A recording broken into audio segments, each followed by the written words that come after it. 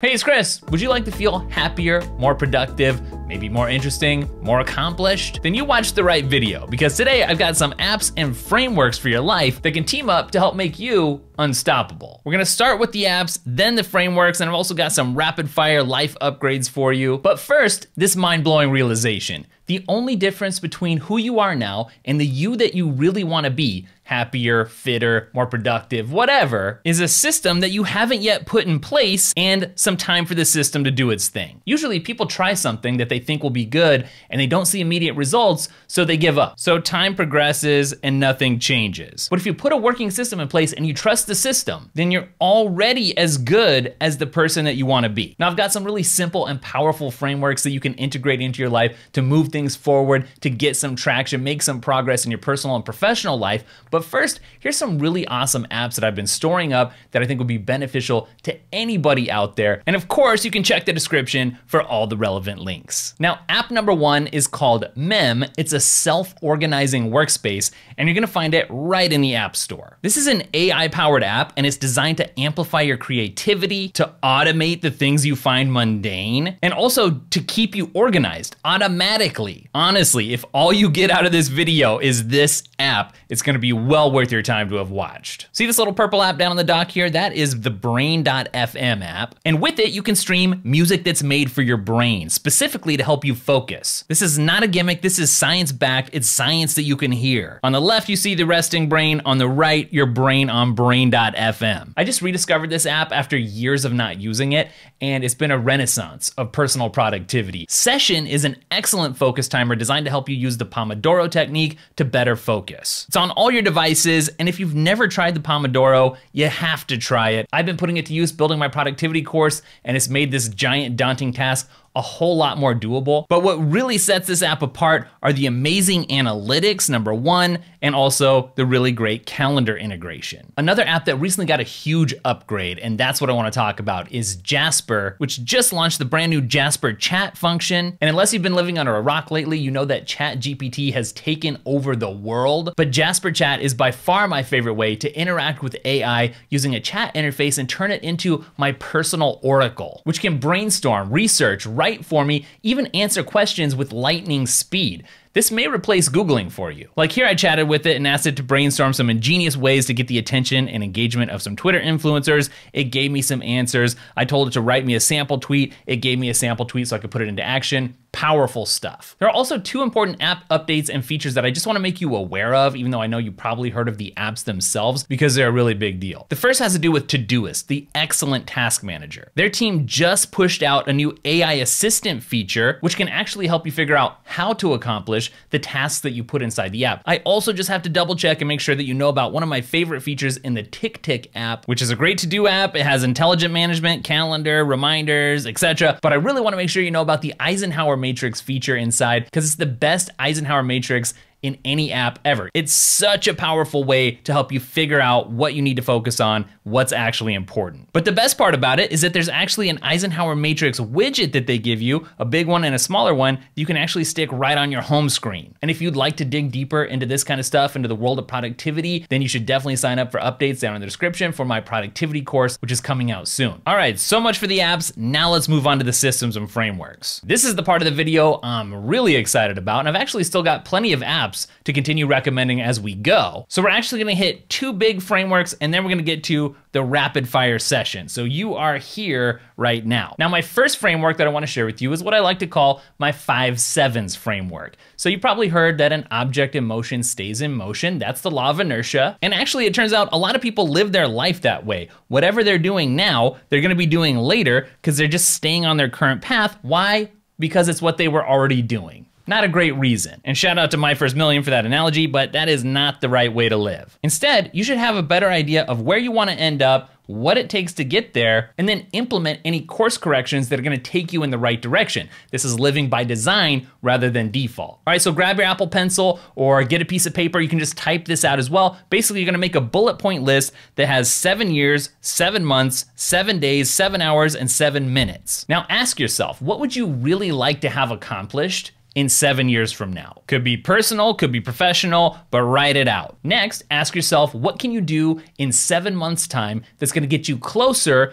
to that 7-year goal? Write it down on the 7-month line. You probably see where this is going. What can you do in the next 7 days, basically the next week, that will move the needle towards that 7-month goal? That's the next thing that you wanna write down, and now we're getting more and more actionable by the line. Next, think about what you can do in the next 7 hours, basically today, that will move the needle towards that 7-day goal. You're gonna write that in, and now we've made it to the 7-minute mark. And this is what I love about this framework. This is where the rubber meets the road right now, and you'll start getting some traction towards the goal that's really far off today. The 7-minute action item can be so simple, just writing an email or buying a domain or brainstorming. And then to keep this system rolling along, it'd be a good idea to reflect and realign everything once a week, every 7 days. See how that 7 pattern continues nicely and fits into your weekly schedule? What you can do is just set a Siri reminder to remind you every 7 days to check this out. And just like that, you've created a compass for yourself that you can use to orient the work that you're doing right now, which will help you make real progress towards meaningful goals. Alternatively though, you can use the Thrive app, which is a simple goal planner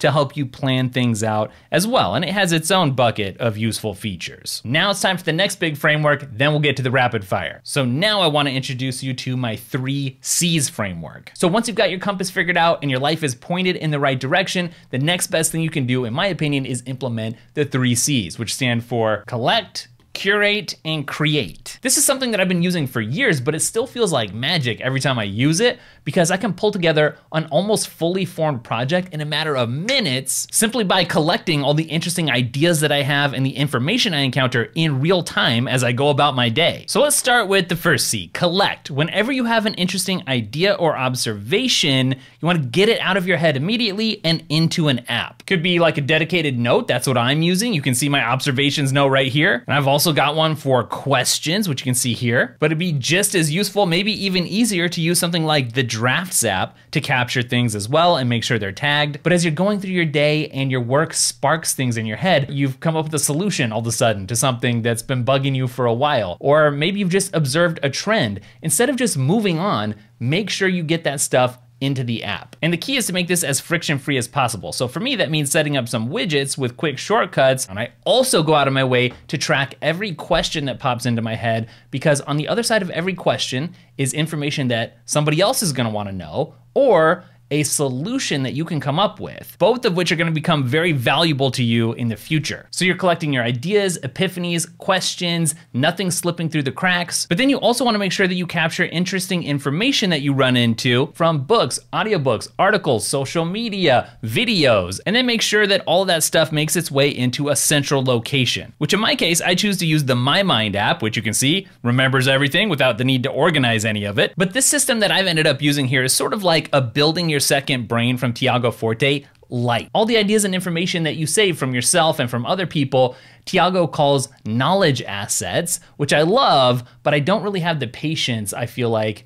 it's just not a perfect fit for me to sit there and highly curate and organize everything like Tiago does. So just dumping all my interesting information nuggets into My Mind and just using My Mind's search feature, because it's AI powered and it pulls everything up for me that I need without having to tag it and organize it, as long as I go to the trouble of saving it, which is just friction free, I'm telling you. That's what works best for me. So I'll search My Mind, and then that'll dig up all the relevant assets, the knowledge assets that I've saved, and then I'll go ahead and just dump those into an app like MindNode, the mind mapping app. And like I said, 90% of whatever project I find myself needing to work on, whether it's a speech or presentation or a script or an article, a research report, whatever it is, it's all there waiting for me. And all I have to do is rearrange it, flesh it out, add some meat to the bones, and call it a day. And that is the power of collecting as you go, putting it in a note, curating that collection using an app like My Mind, doesn't have to be, and then creating from that curation. Can't wait to see what you get done with that. Now, I know your attention span is waning, so we're gonna kick into rapid fire mode. I've got 8 more frameworks to just rattle off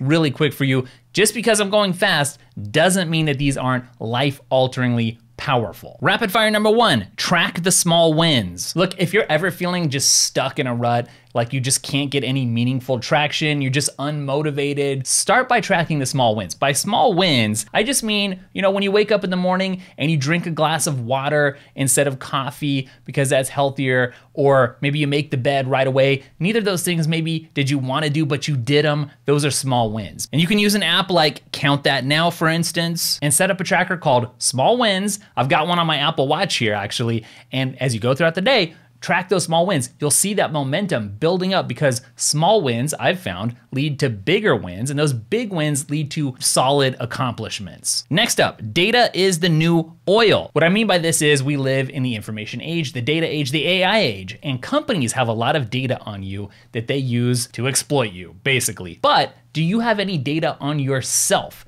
that you can exploit to better yourself, to benchmark, to improve, to motivate? I'm a big advocate of tracking stuff. You can use an app like A Tracker here to start tracking your time. It's very simple, works well, and doesn't have to be just your time. It could be for anything in your life. When I started tracking my weight by measuring myself every day, weighing myself, wow, that kicked me into action. Track yourself, get the data, benchmark yourself, and improve. Number 3 in the rapid fire, MVM, minimum viable method. If there's ever something that you want to do, but you feel like it's too intimidating, it's too overwhelming, think about what the minimum viable method would be. For example, I've wanted to start journaling and reflecting at the end of every day, but I've always felt like there's no way I'm gonna have the headspace or the time to actually stick with it and do it. The minimum viable method that I came up with in my head was just write 3 words per line in a bullet list. Instead of sitting there and writing a whole page about what I did that day, I'll just write something like filmed a video,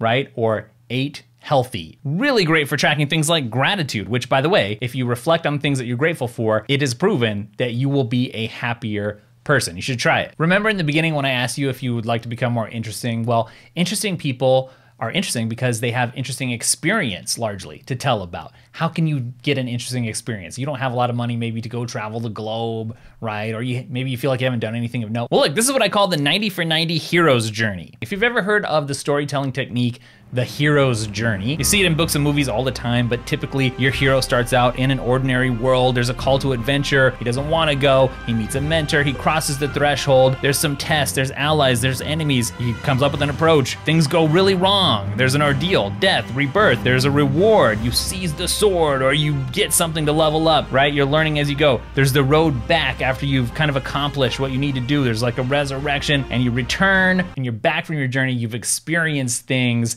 You're not the same person, and here's how you can implement it. I would advocate doing a 90 for 90. Do something, try it out. Maybe it's getting fit, or maybe it's a certain productivity method.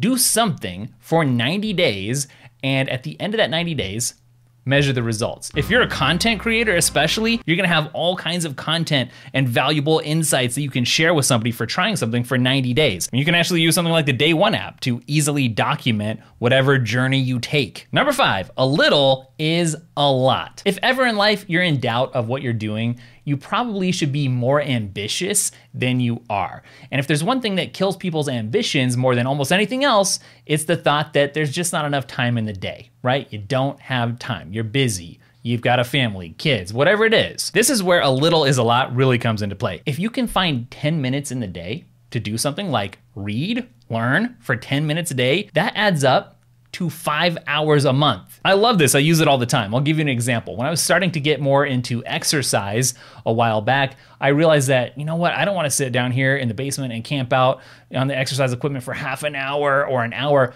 but I think I can do 7 or 8 minutes. And it turned out on the elliptical, I could go about a mile in 8 minutes. Well, I started doing that every day, and pretty soon I was racking up 30 miles that I wouldn't have gone otherwise every month. Number 6, temptation bundle. This actually comes from the book Atomic Habits, but if there's something that you don't wanna do and something that you do wanna do, pair them up so you can only do the thing that you really wanna do after you do the thing that you don't wanna do or while you're doing it. So if there's a certain show that you wanna watch, only watch it when you're on the treadmill, for instance. For me, I know there's a certain project I'm dying to start, but I'm not gonna let myself start it until I'm done with my productivity course, right? Number 7, make lots of small bets. What does this mean? You don't have to do something that's make or break. and that's the only thing that you're working on, right? Instead, you can make several small bets. So I'm doing this in my life as a content creator. I'm not going all in only on YouTube as a way to earn revenue, right? I've branched out into affiliate stuff. I've done wallpaper. I sell things. I'm making some online courses that I can sell. I'm partnering with somebody else to offer a potential theme for Notion. One of those could turn into something really big for me. In fact, several of them have, and I'm always making more, and all the while I'm doing my main thing, which is the YouTube gig, right? Basically, you're increasing the surface area of your luck when you make these small bets. And last but not least, number 8 here, I feel like being successful in life really comes down to being consistent, having self-control, the level of discomfort you're willing to put up with and for how long, and patience. Grit. I'm very influenced by the book Grit from Angela Duckworth. I'm kind of talking about that in the productivity course. I mentioned it a couple times already. If you haven't read it, highly worth reading. I'll link it up down below. But keep that in mind. The things that are out of your control, like opportunity or luck, you don't even have to focus on. Be a gritty person, buckle down, be consistent, keep showing up day after day, get your systems in place, and you're gonna make it. Woo, all right, that was a long video, at least to record. I'm not sure how the edit turned out, but I hope you liked it. Leave me your favorite framework, your favorite app that you found down in the description with the time frame so that other people can jump right to the good stuff if you don't mind. Also, if you have some other stuff that you'd like to add, either an app or a framework, let me know, let the community know. Everyone wants to see it. Otherwise, make sure that you get signed up to get pinged when my productivity course launches soon, I promise. I know people are like, where is it? It's coming, and don't forget to check out our newsletter. People really love that thing. I wish for you to discover it because it'll help you find all kinds of really cool apps and accessories and other stuff that you can't find elsewhere. So check it out. I'll catch you guys in the next video. Later.